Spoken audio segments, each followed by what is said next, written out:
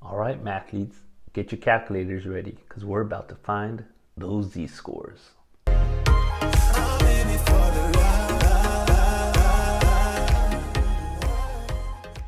All right, mathletes, so what we're going to do is we're going to find the z-scores that bound the middle 95% of the area under a standard normal curve. So remember, it's standard, so that's telling us mean of 0, standard deviation of 1. All right, so let's go ahead and look at this graph, and what you're going to see is that middle area is 0.95, so that middle 95%, right? And we're looking for these two z-scores. All right, so that middle area, 0.95, so make sure to write down everything you know. And we know that these two tails combined is 0.05, the complement, 1 minus 0.95. And since these guys are equal, we divide them by 2, and that's how we get the 0.025. All right, so what our calculator is going to do is it's going to ask you to give you the left area, this region right here. So that's what we're going to tell our calculator to do. So this is what we do. We're going to hit second vars. All right, so watch us do that, second vars. And we're going to go to number 3, inverse norm. And what it's going to ask you for is this area. And this area you're going to punch in is going to be this left area. Some of your calculators are smart and they'll give you some options, left, center, or right. And then you could hit center and then type in that area. But for a lot of these calculators, they just want the left area, right? So we'll talk more about that. And then our mean is 0 and our standard deviation is 1. We're going to go ahead, press paste, and there is the instructions, right, that we're telling our calculator. And so this z value is negative 1.96 if we round it, right? And so what that means, if this is negative 1.96, then on the right hand side, we know this z-score is positive 1.96 because of the symmetry. All right, so again, if you have a negative z-score, the positive is just going to be that positive number, and we don't have to run through this again. If you wanted, you could absolutely, run through this program again if you wanted the calculator to give you this number. But what would you do? Well, let's pay attention. We know that this area to the right was 0.025, but notice what your calculator wants.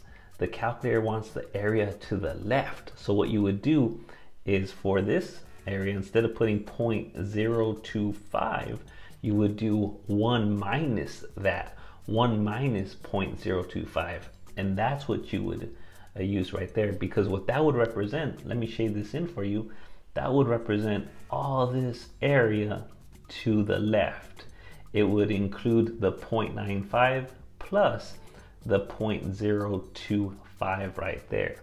So this entire area to the left, right, from here, the area from here all the way to the left would be 0.975, right? 97.5% if we turn it into a percent. So again, when you're using inverse norm, depending on the latest version calculator that you have, if you have one like this, you're just going to enter in that left area. Some of you are going to be spoiled, and your calculator is going to ask you, hey, what area do you want to look at? The left area, the middle area, and the right area, and then you don't have to make any of these calculations. Okay, so I just wanted to throw that out there, and let's do another example so you could actually see what you would do if your calculator did ask you, which area do you want? So follow me. All right, so let's use this example to see what we were talking about. Okay, so again, in this example, what we're looking at is we want to find the z-score. So again, always make sure you understand what is it that you're looking for. So we want to find the z-score associated with this right tail, and they're telling us the area of this right tail is 0.025. So if you're using the more updated calculator, that when you go to in norm, right, if it gives you this screen right here, then you're in luck, because in this screen we really don't have to do any thinking. We just punch in the area. We know it's a standard normal curve, so mean of 0, standard deviation of 1, and we're gonna shade in, we're shading in this right tail, so you just make sure you pick that right option. And so when you hit paste, this is what it's gonna paste. And so in this case, if we hit enter, let's go ahead and do that, we're gonna get so we're gonna get approximately, I should say, 1.96, right? And let's say we're using the other calculator. Maybe you're using the app, the GraphNCalc app. So if you were using the GraphNCalc app, you'd go through the same steps, but it doesn't give you this nice screen right here. It wants you manually to enter everything in. So manually, when you're using the app or one of these older versions, what they want you to do is they want you to enter in the area to the left here. And this area to the left is 1 minus 0.025. And so if I do 1 minus, right, and we already know this, 1 minus 0.025, then we know we're getting 0.975, and of course our mean of 0 and our standard deviation of 1. And when we plug that in, it's going to give us the same answer right here for this z-score. So this z-score is approximately 1.96. So either way, when you're using these programs, make sure, number one, you know what you're looking for. So in this case, when you're looking for the z-value, you're going to use inverse norm. All right, you're using that program right there.